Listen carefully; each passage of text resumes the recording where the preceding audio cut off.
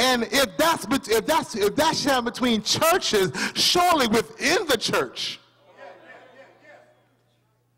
surely within Second Baptist, surely within the ushers ministry, surely within the choir ministry, surely within the deacon, surely within the trustees, surely within all the auxiliary, we ought to be able, if we're all praying, all trying to walk in the Spirit, all trying to, live by the word. Because the church at its core is a people praying, a people in the Spirit, a people walking in the word, boldly proclaiming the word, but also a people that are united. Amos 3:3, how can two walk together unless they agree? The church at its core is not divided. That's man. That's power.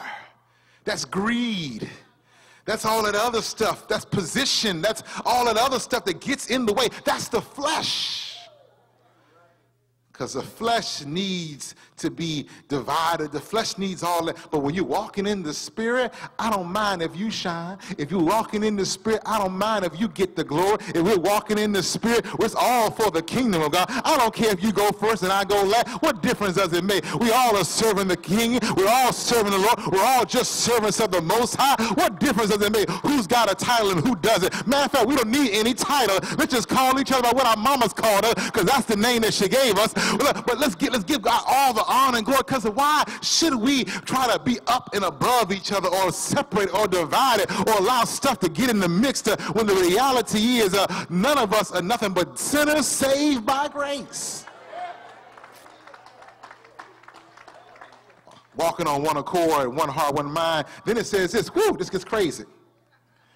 No one claimed that any of their possessions was their own, but they shared everything that they had. With great power, the apostles continued to testify to the resurrection of the Lord Jesus Christ. And God's grace was so powerfully at work in them all that there was no needy person among them. From time to time, someone would sell property or something and bring the thing to their feet, and they could sell it, and they would use that to distribute it. I just kind of summarized that. But look, not only the church of people that praying, Spirit-filled, in the Word of God, unified, but also they are caring and sharing. You don't share unless you care. You don't care unless you know the Spirit of the Lord has grabbed you and has inflicted you with love. I like that, inflicted with love. Afflicted, that's why I tell you, I want to be afflicted. I want to have it on. I can't stop it. It's taken over me. I want to be afflicted with love. When God's Spirit has afflicted you with love, you can't help but care. You say, I don't even want to care, but you got to, because there's something in you that is operating and is empowered, and it's being powered by the grace of God. When you've got a heart that's powered by grace, it constantly reminds you that you didn't deserve grace. You didn't deserve God's goodness. You didn't deserve God's love. And so because that's powering you, you have a tendency to be generous when others won't be generous, to be loving when folk are unlovable, to be kind when folk haven't been kind to you, especially when folk are good to you, you're kind. Especially when they love you, you're loving. But there's something that's powering you that says, no matter what I'm going to do for them, no matter what, I'm going to be good and kind and loving and honorable and noble, because my heart's being powered by the grace of God. Because look what it said. It said, and the grace of God was so powerfully working in them all that they had a sense where if another brother or sister needed something and they had it, because they cared, they shared. Whew, that's heavy. Now see, I have to admit, this is one of those scriptures where the pulpit pimps try to twist. You see the text says where the lady is stuff at the apostles' feet, and say, now they tell you that's why the people throw money on the pulpit some places. Sometimes, don't you dare do that here. That money don't always go to poor folk. Amen. I know that go into somebody's pocket. I ain't no fool. I know exactly what that stuff is doing. If in the book of Acts, and all the rest of the New Testament, almost exclusively, when they talked about giving, it was for those in need. Almost exclusively.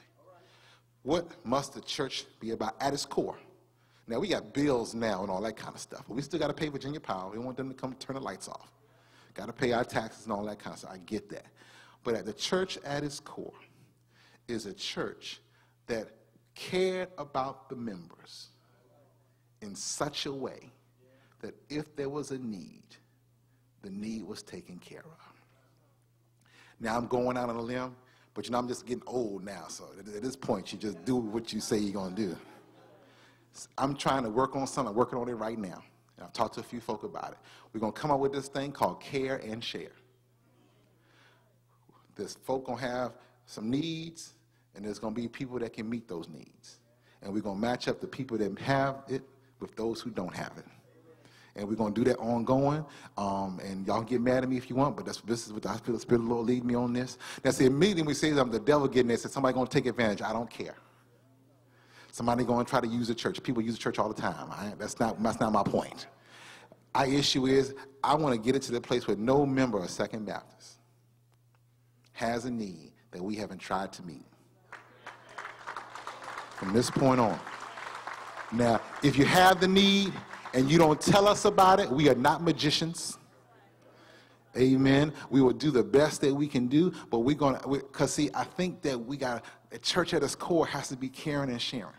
And that might mean you might need somebody to go help you out with your older mother, and you might need somebody to help you to stay at the house while you go shopping, to go grocery shopping. Or it may be you might need a ride to the doctor's office. It might be something where you need some groceries. I don't know, whatever it is. Amen. Now, we're not paying our credit card bills. We're not paying for the cable man. We're not paying your cell phone bill. That's not happening. But the real needs, I want nobody thinking you can roll up here with Fios cable and we're going to pay the no. That's not happening. You know, there's got to be some rules. But there's three things. I don't want nobody without clothes, without food, and without shelter. Not in this church. Not in this church. If you part of us, and so that means we got to get a food pantry up. We got to make sure our clothes closet there. We got to make sure our employment ministry is functioning like it's supposed to. We want to help people get work, help, whatever needs. We need to send a young man over there to cut your grass because you're getting too old. We're going to send a young man. We're going, whatever it is. That's, we just got to be, there's a church at its core. That's what we got to be about. That's all I have. Stand to your feet. Come on, choir.